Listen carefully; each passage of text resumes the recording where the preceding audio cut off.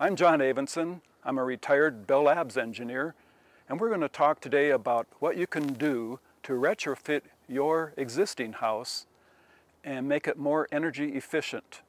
We're going to work from free to very expensive things, free things you can do to your house. The first thing that you can do is knowledge. There's always an annual Green Homes Tour, the first Saturday of October since 1996. This year's tour, due to COVID, is going to be a virtual tour of videos only of about 15-16 homes. Along with information and free things you can do is learn why is your house uncomfortable. Put up thermometers around the house and try different rooms and different walls and windows and see where your cold spots are or extra warm spots are. And then we're going to be showing you what you can do about those things. And even for more basic things, what's going to turn a thermometer warmer under the sun? A black rock or a white rock? In the sun, black absorbs energy, white reflects energy. When I'm teaching kindergartens, I'd start with this because black is going to show them the power, the great power of the sun. You can buy books and learn much from books and the internet. You can Google for solar homes, passive solar homes, R value of insulation. This is how the Earth rotates around the sun. In the wintertime, the sun is over the southern hemisphere and it's barely off of our horizon, causing light to come in southern windows. In the summertime, the sun swings around and it actually comes up in the morning in the north. It swings a little bit south and it sets on the north in the west, even in the afternoon. This is a map of the solar resource around the world. You can see that the western southwest section of the United States is one of the prime areas of the world for taking advantage of solar energy. You can learn about air quality in your house. On Amazon, you can buy CO2 meters and see where your house is. This is a sensor. If I blew on this sensor, the number would jump up to 5,000. Example, in a dormitory or a college theater room, if you have 70 people or 100, this number might be climbing up to 4,000. Stanford University did a study, and the human brain starts slowing down on its decision-making levels at 1,000. So you want to keep your CO2 levels in your house below 1,000. And in today's world, the whole Earth has risen above 400. 200 years ago, it was down near 200. You can get meters for parts per million and VOCs, volatile organic compounds. What are VOCs? Anything that's evaporating into the air, very fine, finer than aerosols. If you have cats in the house, their urine is going to send the VOCs into the thousands. When you cook with heat and oil, the oil sends this into 5 digits. You can get graphs that will show you the areas of the time of day for your VOCs or CO2. When I'm teaching children, I like to show them the immense power of the sun with this model of a passive solar heated house, such as the house that I live in. A passive solar heated house has all its windows on the south side to gather up the winter sun, and the windows are shaded in the summertime by 2-foot overhangs so that no sun is coming in those windows from May 5th all the way to the end of August. This cardboard example shows that there's almost no windows on the east and west, but we have our main windows in the south, if I have a heat lamp on this window, the thermometer is going to go racing into the 90s. So another free thing you can do for fixing issues in your house, if you have forced air heat, registers that are purchased at the hardware store have all their vents 50% to the left, 50% to the right. But what if I have the coldest part of my bedroom over to the right? I can take these fins with my pliers and bend the fins all to the right. Now all the air is going to go off to the cold side of the room. Free fix. Another low budget fix is to take this caulking gun, turn off your breakers, pull out your appliance plugs and switches, and caulk to the inside of your boxes. You're plugging the holes where the power wires come down through the rear, and you want to caulk around the edges. And now, after I did this to my house, after it took me 2 years, the home energy auditor man came back and said, wow, you've plugged up the equivalent of a whole sheet of paper hole in the wall just by all these little things adding up. We'll get to the home energy audit in a minute. Another item that can save you energy is on your bathroom fans. Put on timers. Hotels have done this for decades. The timers will shut the fan off. You can go to bed and be knowing that the fan is going to come off. It also saves the wear on the bushings in those fans. You don't have to replace their fan. At your hardware stores, you can buy these 1 pixel energy temperature sensors. Doctors and nurses use these in your ear now to get your temperature. They use it for coronavirus temperature checks. These are approximately $20 to $30. And you can find the cold spots in your walls. That's the point, is looking for just $20 or $30 saying, oh, there's a cold spot. It could be missing insulation. Windows are basically a hole in your wall. In the winter time, if you have leaky windows, you can buy this film that you glue to the 4 sides, use a hair dryer, and it tightens it up, and it's good for 1 winter season. However, we can go one better with cheap fixes for windows. This is a sheet of plexiglass. At Lowe's, they custom cut the sheet of plexiglass to a shape of the window that you measure, and then you buy a roll of magnetic one-sided sticky tape, and you glue an iron bar to your window frame or your sheetrock. You paint it the color of the wall, and once you have this up, your magnetic surface is going to go bang. It's going to clasp right on there with an airtight seal. It's amazing what this does. On a cold day, you'll have a room temperature on one side, and you'll have 12 to 25 degrees difference on the outside side of your plexiglass. So another way to get education on improving your home is with home energy audits. And your public service company will help to share the cost of these services. They run anywhere from $150 to $600, depending on the amount of time you want your agent to stay in the house. He's going to come with a tent that goes on the front door and has a fan that sucks the air out of the house. This is a homemade version of that you can make using a furnace squirrel cage. These are a dime a dozen from eBay as people take out their furnaces. You cut this hole for the exit of the air. You make a template that's the size of your window, such as in this picture. And you can turn on the power, and it's going to blow the air out. It's going to be sucking in from here.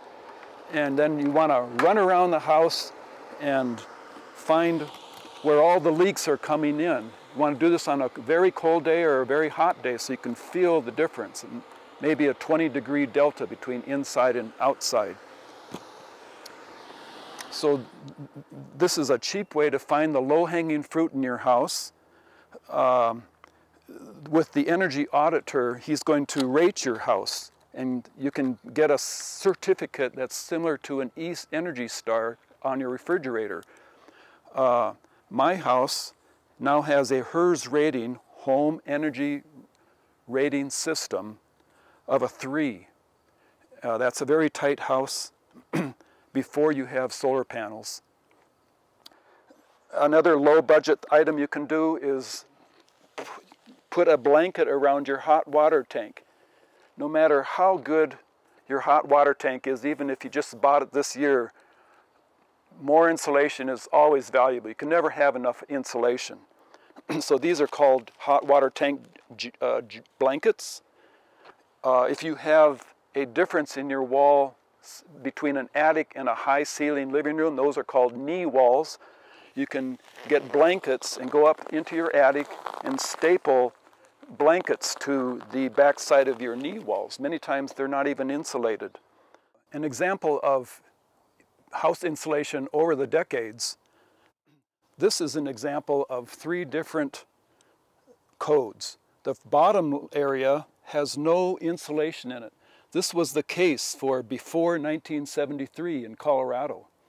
After 1973, all homes were required to have bats of fiberglass insulation. However, fiberglass insulation has been found not to be good enough. What you really want is dense packed cellulose. Cellulose is chopped up newspaper, it's fire retardant, and there's a service here in Lafayette that does dense pack to your house. They will drill little holes underneath your siding or through a junction of bricks and stuff a hose up there and jam this fiberglass against the wall. The cellulose will fill all the corners. As they feel the back pressure, they take the hose out a few inches, few inches, few inches. Finally, they have this whole wall compressed. Now this wall is airtight in addition to having a good R value. The airtightness has been found by NREL to be just as important as the R value of insulation. So on a windy day, which this machine was simulating, somewhere between 20 and 25 miles an hour, on a windy day you will not have air exchanges in the house that the furnace has to keep heating over and over, such as a normal house is 10 to 20 times that a furnace has to reheat the volume of air. This is a great display that shows if I run this hair dryer through the empty corridor, you can see that the hot air is escaping through the fiberglass because fiberglass is just like a filter, it doesn't stop, and no air is getting through the dense pack area. This is a picture of the hot air coming through the bottom corridor, going up through the fiberglass, but it can't get through the dense packed cellulose. We're going to move on to LED lighting next.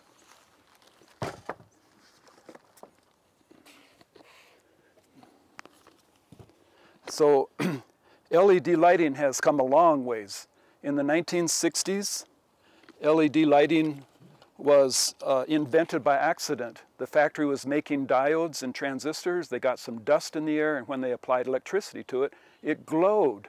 And they go, oh my gosh, it's a mistake. But then they realized, hey, that's a great way to make light.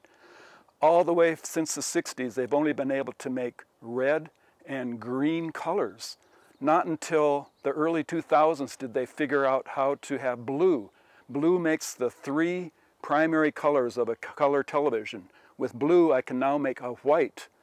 And so in 2003, I'm an early adapter, I had to have a white floodlight. I paid $185 for this light in 2003. It shows all the LEDs. LEDs run on only 2 volts of electricity, battery voltage. So basically you have to go from the 120 volts through a power supply in the rear that's changing that 120 down to 2 volts and powering up the LEDs.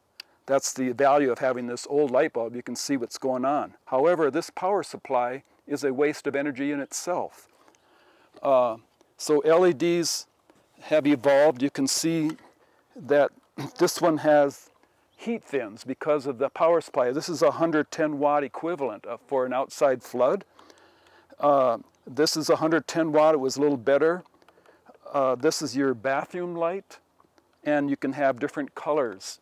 So the noon sky is 5,000 K. A cool light is 3,000 K, and a candle light is 2,700. The human retina has evolved to read and see under the sunlight, which is 5,000 K. So if I'm using a 2,700 bulb and I want to read fine print, the fine print is going to be difficult for me to read. But if I move it in front of a 5,000 K, it's like putting on glasses. Suddenly I can really see fine print easy. In addition to the change in colors, has evolved the power. So just a few years ago, the engineers decided, hey, if each one of these pulls 2 volts, what if I stuck these in series and I added up from 0 volts to 120 just with the LEDs? I no longer need a power supply and waste that power. So the latest bulbs, this is still 110 watt equivalent. Remember, the old one had heat fins and it's pretty warm. This one has no power supply. It's light as a feather. This one pulled 20 watts. This is the same light for 13 watts. So it's really the best time that we're living in to have LEDs and replacing your old bulbs. This is definitely 10 times less electricity than the old incandescent bulbs. And it's about half the electricity of a compact fluorescent bulb. Speaking of fluorescents, there are replacements to your 4-foot fluorescent tubes. These come in all colors. They can either be going into an existing outfit that still has the transformer in the back. That transformer pulls 6 watts whether you're using it or not.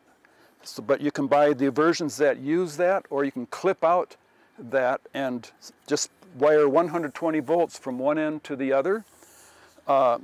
LEDs are plastic. You can hit them and they don't break. Moving on. So a little bit about water savings. You can, when you get up in the morning, you usually have a low flush toilet nowadays. But what about the cold water you pull to get from the hot water source up to your bathtub to take a shower? You might be waiting 2 minutes for cold water going down the drain. This is a great hot water pump called Demand, D-M-A-N-D, and it is activated by either a motion sensor as you walk in the bathroom or a doorbell button. I have a doorbell button right next to the toilet. I can say, I'm going to want the water there for the shower in just a minute. It comes with remotes. I can push the button at my bed, and by the time I walk to the bathroom, the hot water has arrived. So how does this work? Your faucet is right here. These are T's. You have your copper behind the wall, and this pump is going to be activated. It's going to start pulling the hot water from your source through maybe 60 feet of copper pipe. Finally, the hot water arrives. It hits this little thermometer and says, oh, I feel hot water. Shut off the pump. Now when I turn on my faucet, the hot water is right there and I haven't had 2 minutes of cold water going down the drain. And this is underneath the sink. The bathtub is just nearby, so it's also going to get immediate hot water. This is part of the top-of-the-line code for the Department of Energy. Also, for talking about hot water, the latest efficient way to have hot water is with a hybrid hot water tank. Hybrid means it's going to use the heat inside the space of your house to heat the water rather than gas or electricity.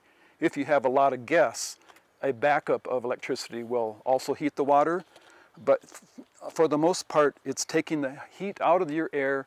If you have solar heat coming in the house, that means you're heating the water by solar heat also. The exit of this hot water tank, because it's putting heat into the water, is going to put out cold air. It comes out at about 47 degrees.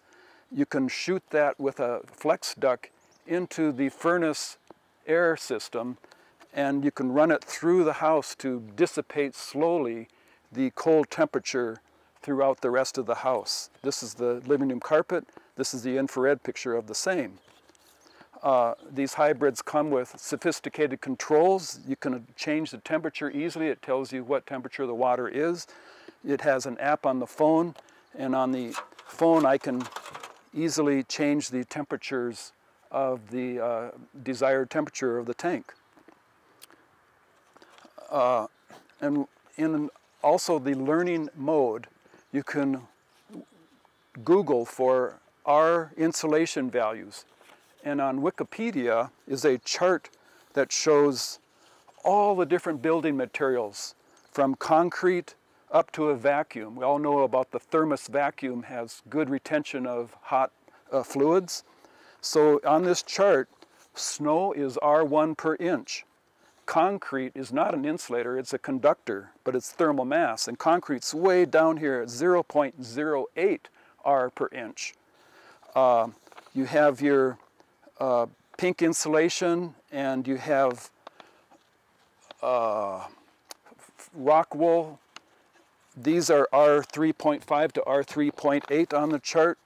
Then you get up to foams, and foams are way up at near the top of the chart, from R5 per inch to R7 per inch, and above that the best you can get is a vacuum.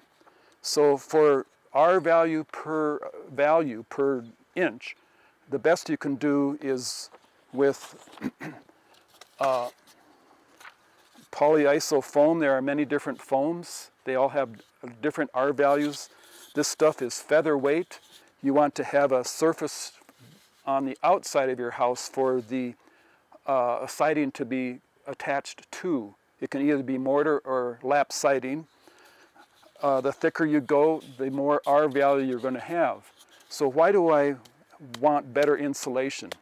If I'm only doing the standard 2x4 construction, somewhere between the inside of the house and the outside of the house is your frost point on a freezing day, or a dew point. When it's below 32 degrees, you're changing from dew point to frost point. Think of a bottle of Coca-Cola. It's gathering, very cold, it's gathering droplets of water on the outside of the bottle. That's happening in your wall also. If you can wrap the house with foam, you're going to put that damaging frost point into the foam and not somewhere in the middle of your wall. So foam is indestructible. Once you've wrapped the outside of your house with foam, your house is now not going to have mold in the walls after 10, 20 years. The house will last 500 years, if not more.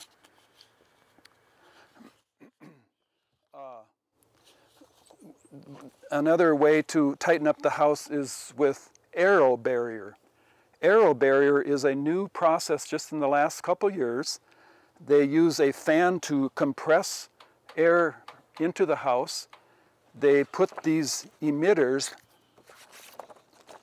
on tripods in different rooms, and the emitter are sending out an Elmer's glue substance, non-toxic.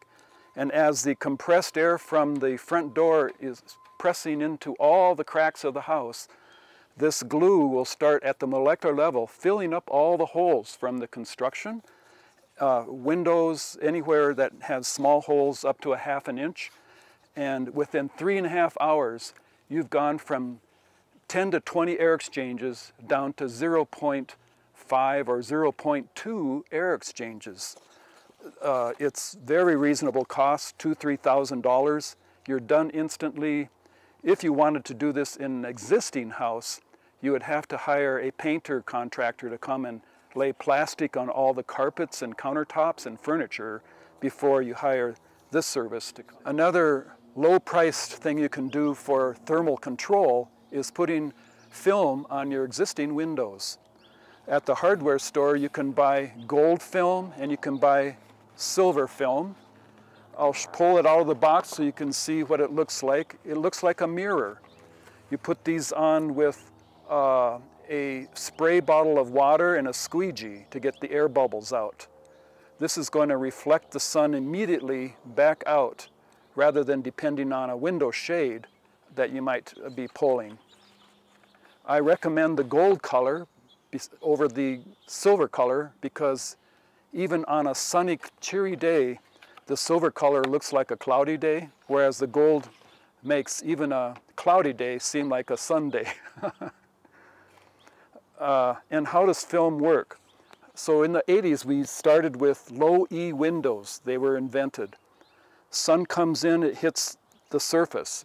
In the industry of glass, they always count surface numbers from 1 to whatever, from outside to in. So the first pane of glass is surface 1. The inside of that is surface 2. This is where your air is. And then you have surface 3 for your second, and surface 4. And you can put these layers of Mylar on the inside surfaces at the factory to create different behaviors of sun coming in your house or sun staying out of your house. You can have high solar heat gain or low solar heat gains based on the engineering of different qualities of the reflective Mylar. Room heat has a tendency to hit the inner side and reflect back in. Sun has a tendency to reflect its heat back at each level of the window.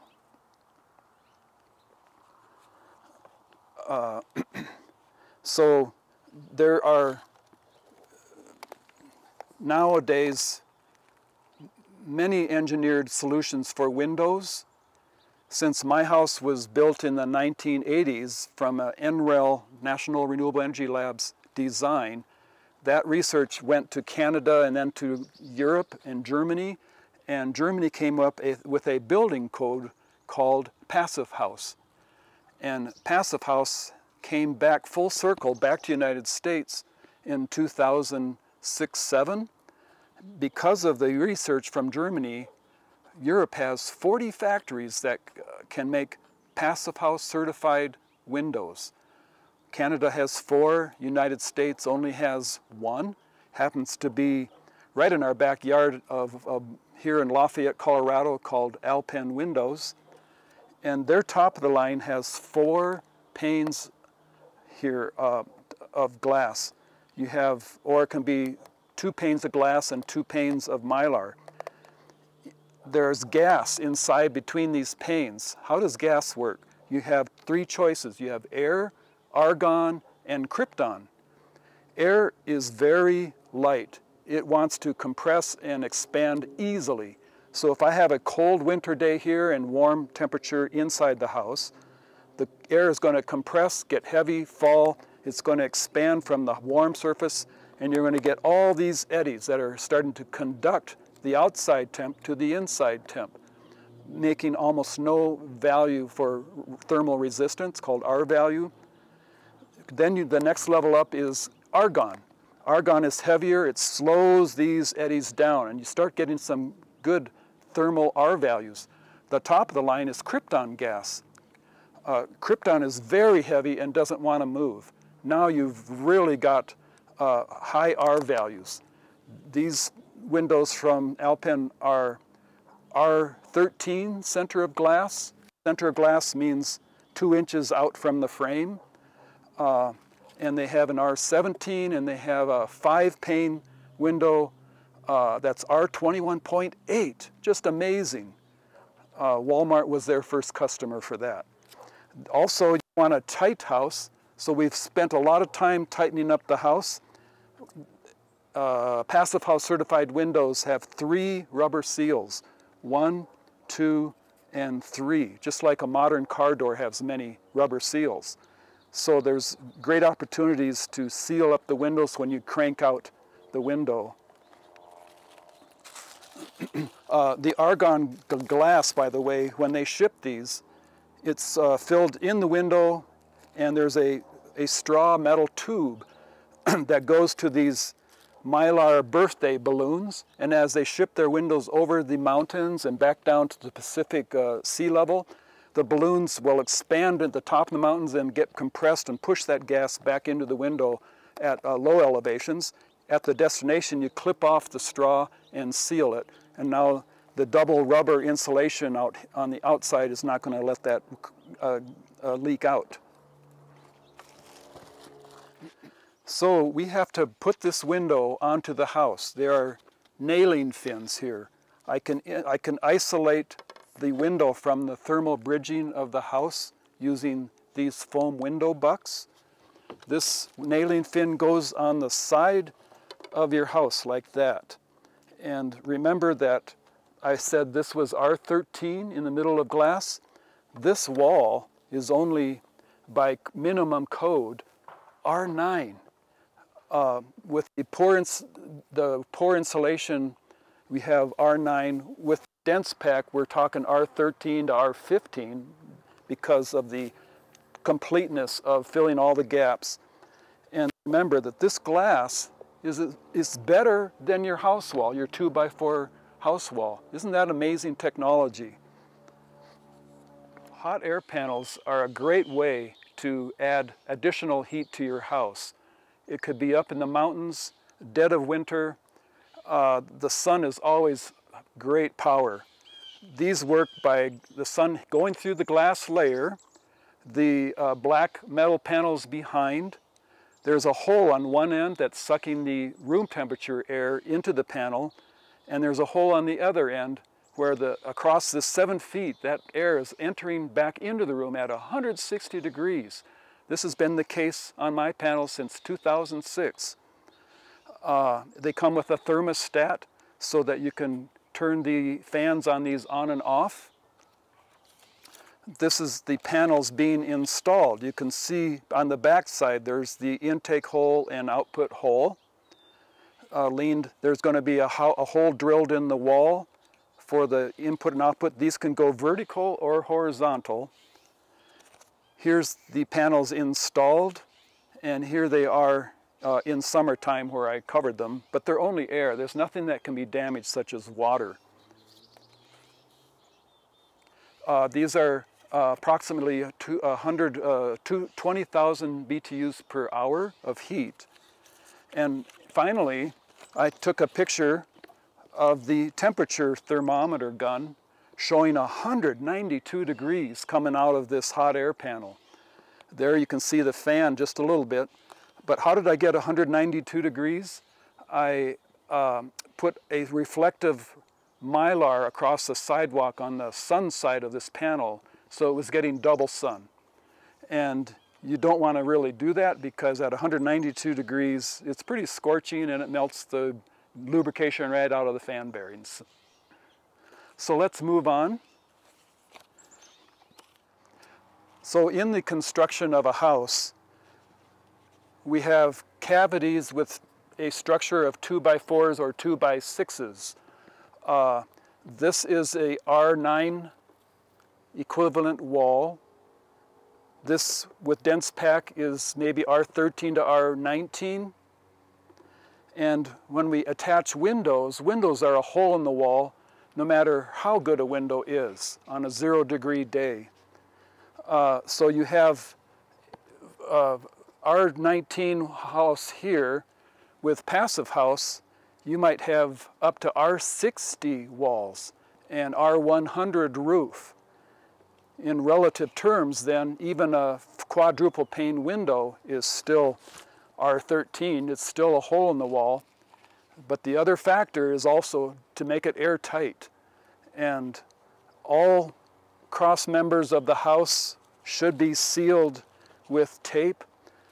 Where I screw these nailing fins into the house, each hole has to be, could be a possible air leak. We're going to seal up all the possible holes with this Passive House approved tape imported from Switzerland. This is made by Siga, and it comes in different widths and colors. We want to wrap this tape around all 4 edges of the windows. And when you have a wrap like Tyvek, Tyvek actually is illegal by Passive House terms, you have to use no staples on anything in a Passive House quality house. Everything is done by tapes on all 4 sides. The house goal is to make it as tight as a car tire. So here we're preparing took the old window out.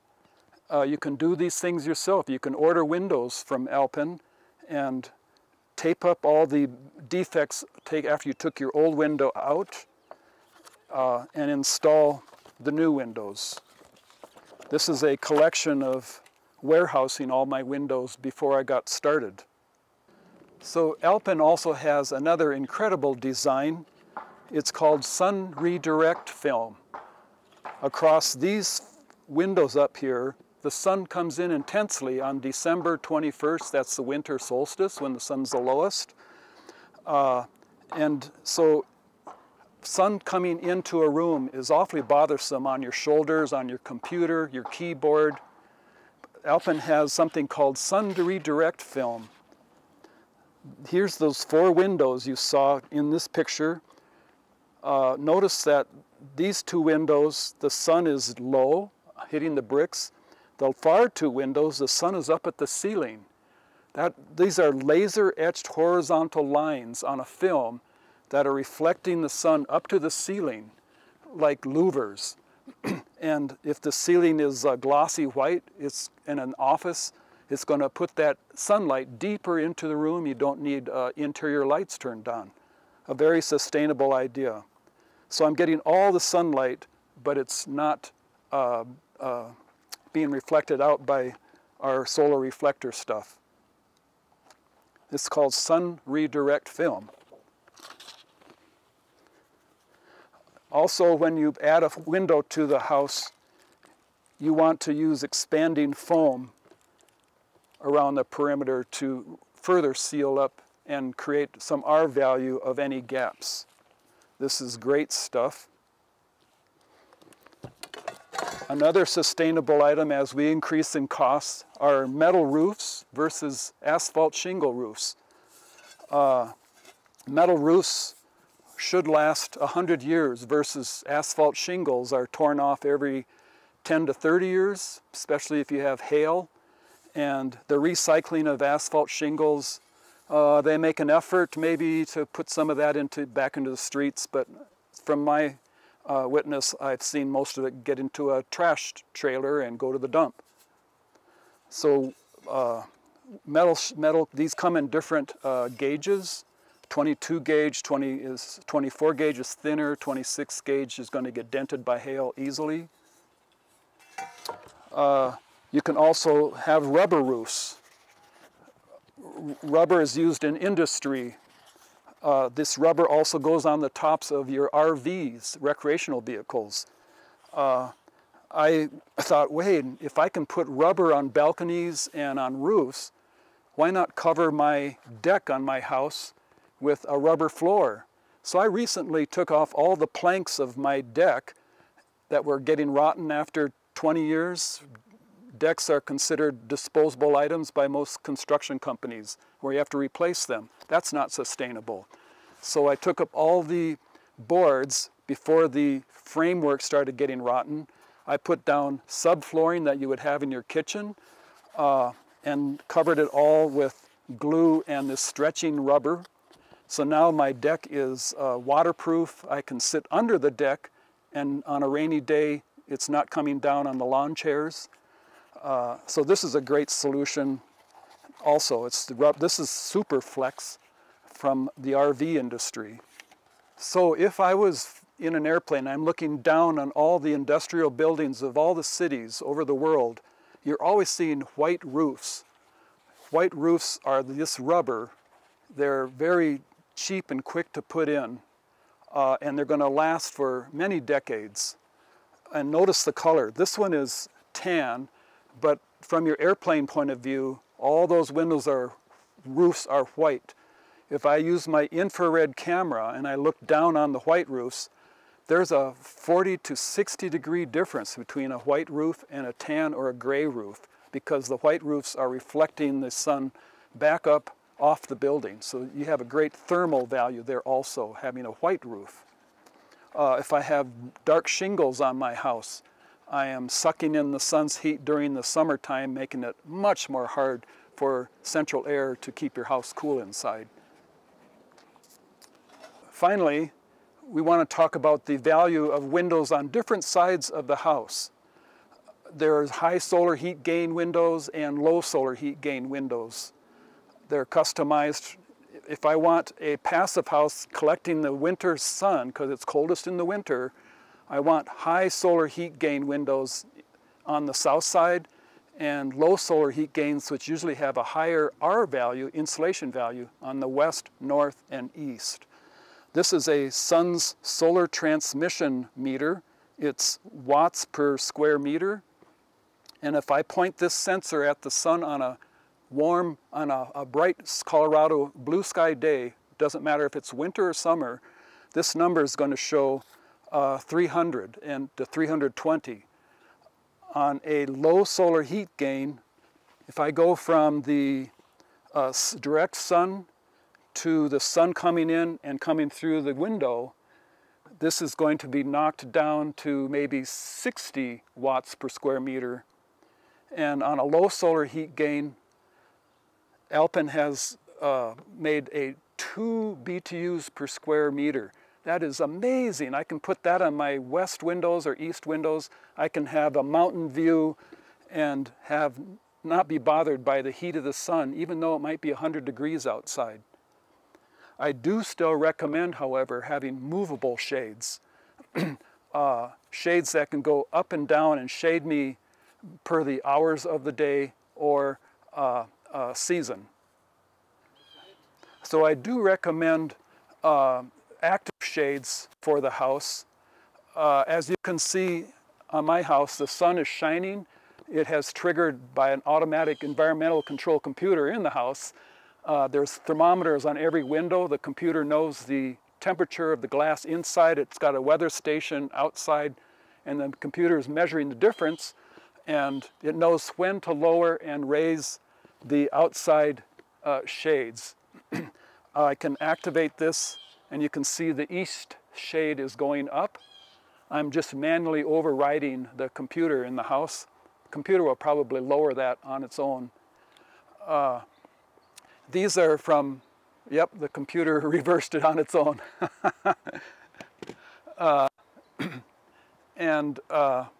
So those are about $800 per 12 feet. They're pretty reasonable for a motorized shade. Each end of the shade is on a cable with a ring, so they don't blow in the wind, but they do come with wind anemometers, and they will automatically be pulled up at 20 miles an hour. That's a great way to keep solar from getting into your glass. Once solar has gotten past the glass into your house, you have the greenhouse effect. That's really hard to get that heat out. Even if you have curtains inside, the heat is pretty much trapped in the house. There are several excellent reasons you want motorized shades versus manual shades. Humans are forgetful.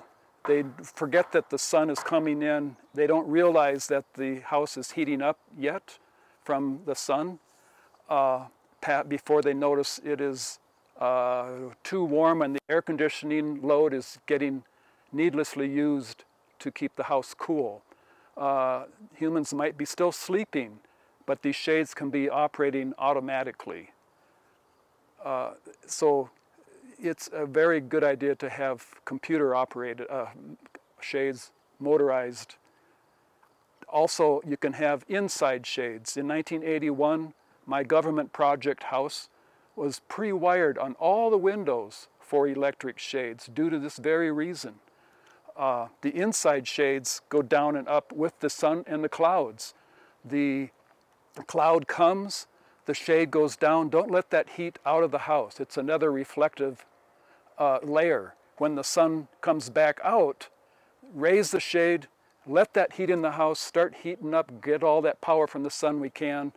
And that power in this particular house of the sun is collected into thermal mass.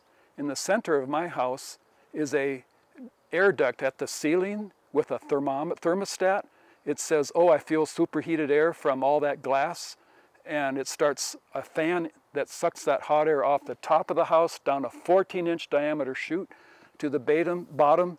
And the thermal mass is all being heated up during the day. There's a 10-foot tall, 5-foot by 5-foot cinder block box in my house filled with 2-inch rounded river rock.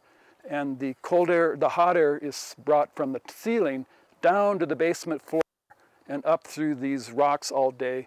And then at nighttime, we live off the heat of the rocks. There are bricks on the inside of the house versus outside.